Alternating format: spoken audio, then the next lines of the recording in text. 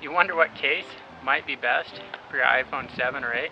Well, I read a bunch of online reviews and picked 3 of them to try out that I thought would work best for me.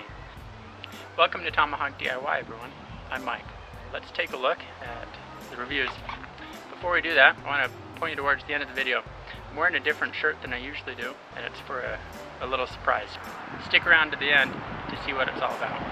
So, I reviewed 3 different cases. 2 of my favorites are here. Let's check them out. The phone case I want to take a look at for the iPhone 7 and 8. Thule, or Thule, I'm not sure how people say it both ways. Leave a comment if you know the right way to say it. The Atmos X4. I'm not crazy about the color.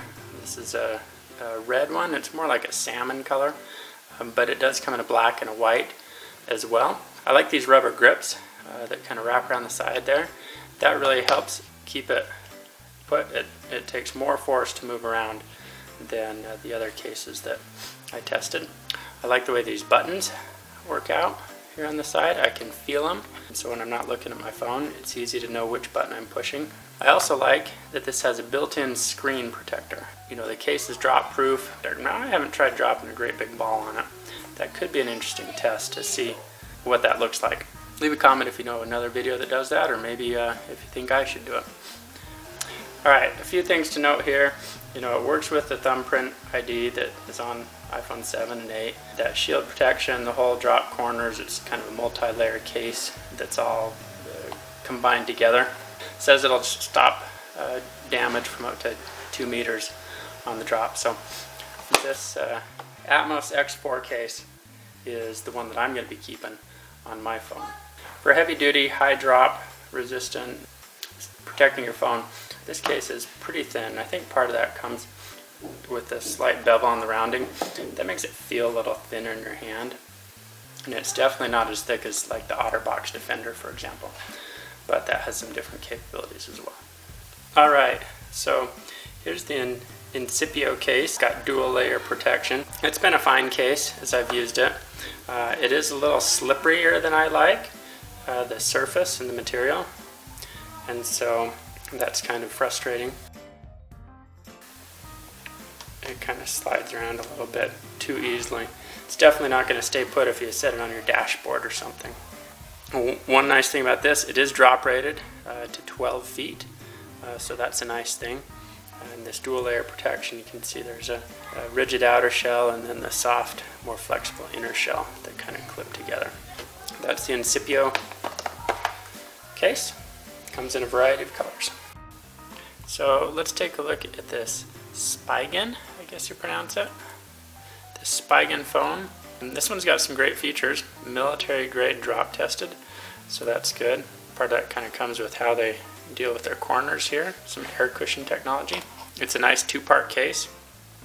Has a rubbery edge here.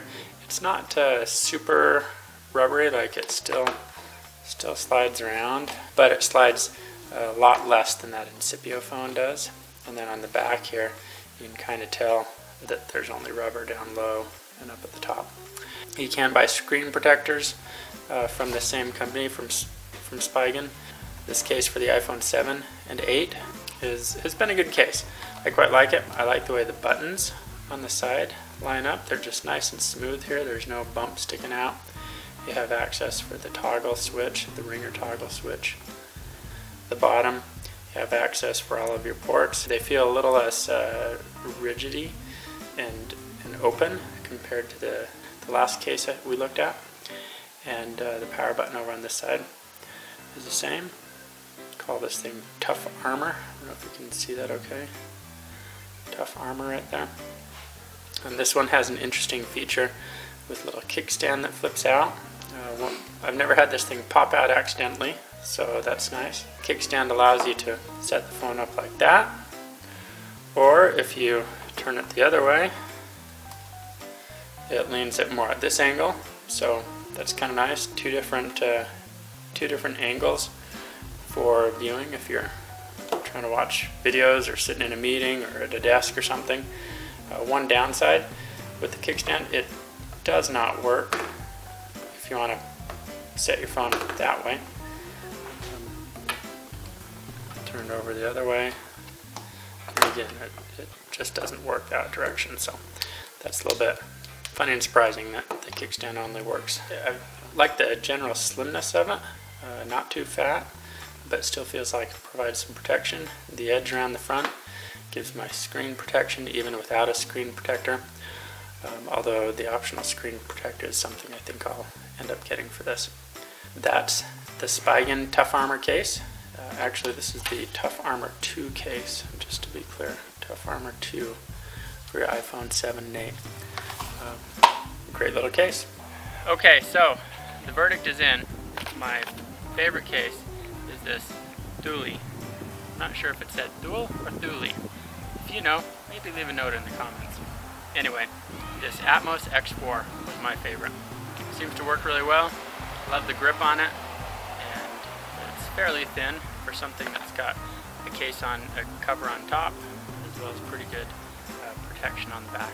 So it works great for me who, you know, I tend to drop the case, and my kids get a hold of my phone sometimes, and who knows what they'll do with it. The little one likes to step on it. Just asking for trouble without a case.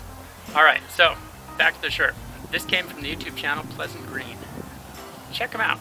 They have a phenomenal story that starts out with a spammer from Liberia that seems to just be asking for money, and it has a whole interesting twist. I just returned from the most amazing, eye-opening, terrifying, and inspiring trip ever. It ends up being about helping people in some of Earth's most dire circumstances.